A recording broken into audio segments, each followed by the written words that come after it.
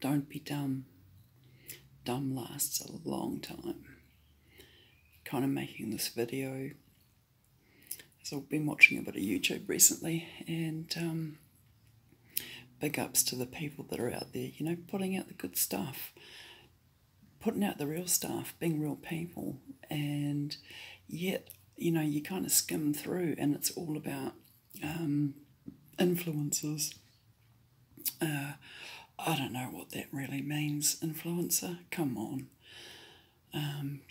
I've gotten to 50 without being an influencer, but I've lived a good life, pretty much. I've had children who are bright, intelligent, resilient, respectful, mostly, and ambitious. Ambitious for the real things in the world, not fitting into a swimsuit or having the next line of whoever's dropping a makeup. Whoever's dropping makeup again. This is all lingo that I'm like, man, I've just watched the world be completely dumbed down with obsession with actually things that are just phony, fake, Claytons. It looks like top shelf, but isn't top shelf.